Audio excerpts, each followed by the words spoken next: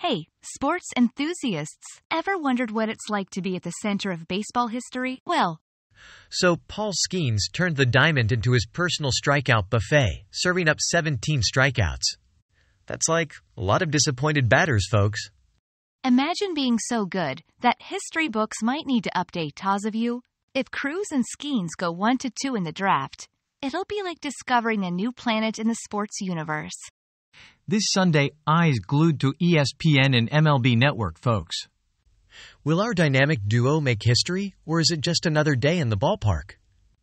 Either way, we're here for the popcorn and the draft, of course.